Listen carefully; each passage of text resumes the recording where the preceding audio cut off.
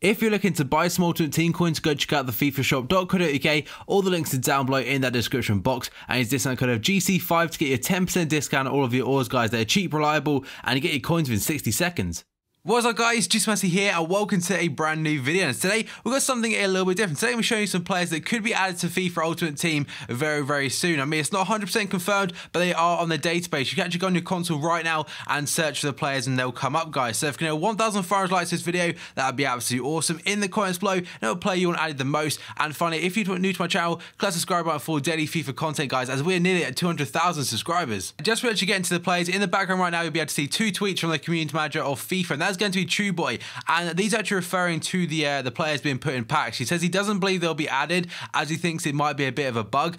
But there's one thing we could go back on this. They've actually added Kaká in the past on this FIFA, and they've also done the skill upgrades, which I do believe they said they weren't going to actually do. And I have actually tried to find as many cards as possible, guys, to fit into this one video. But there's one card I've actually missed, which is going to be Diego Forlan. He's actually been added right now. But I think we've got 12 players to cover, and the very first one is going to be Pablo Aimar. He's actually a 76 rated card now, and his last featured FIFA, I think, was back his long time ago, FIFA 13. And his card now, I don't know, the stats I've actually given him are very similar to ones he's gone head to head. So he's on that. He's got I don't know, 82 passing, 84 dribbling is pretty good, but the rest looks pretty average. The next one is going to be one of my favourite players from FIFA 13. That is going to be Diamante. He actually had a team this season back then, which was an unreal card, had some incredible long shots, and was an absolute god. But he actually went off to China to play his football, I do believe, and now he's actually gone back on loan to Fiorentina in Italy. So, I mean, I'm not going to lie, his last featured FIFA, he's actually on FIFA 14, which I didn't actually know, but nevertheless, he actually has gone down to a 75 rated card, and I think his initial rating was something like an 83. And that is a pretty hefty downgrade for someone that actually left the game just last January, but nevertheless,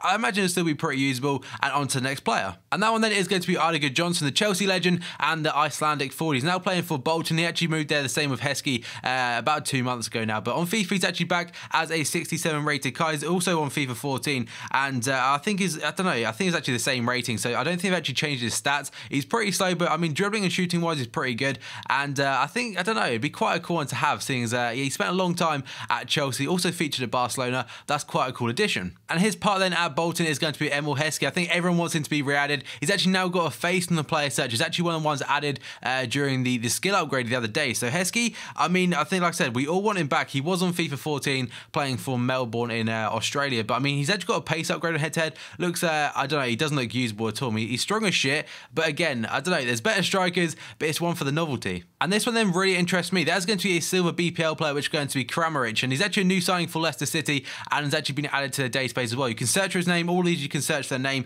and he's actually got 4-star skill moves and 4-star weak foot. It's a really nice player, and these are actually his head-to-head stats as well, so it'd be very similar to what his card would be. 75 pace, 74 shooting, 78 dribbling, and some 64 physical and 61 passes, so he looks very usable, and with 4-star skills, I think it'd be absolute quality. And this next one then, like Kramaric, has never actually been an Ultimate Team. That is going to be Lucas Silva. He was actually a Cruzeiro previously, but wasn't ever on Ultimate Team, so he's a very nice gold card actually, some nice stats on head-to-head, with some good defending, physical, passing, and decent dribbling. I mean, he's got some okay pace as well. He'd be great for a lot of hybrids. But again, it's one of the ones I think we all want due to the fact that it's quite a nice card to have, and it's a Brazilian CDM in the Spanish league. And now we've got a player that's had quite a big upgrade on head-to-head. That's going to be Mbia. For some reason, I have no idea why he's not actually on the game, because according to FIFA, he's actually been on the database since the very start of FIFA 15, and he's actually gone from a 72 or 73 to a 75. And I mean, his pace has gone down quite a bit, but everything else, he looks like an extremely good CDM for Sevilla. I'm not sure why he's not in the game again. I don't know, but I remember his man of the match card last year. He was absolutely awesome. And now we've got a FIFA legend. That is going to be Marcio Azevedo. He's actually had a big upgrade.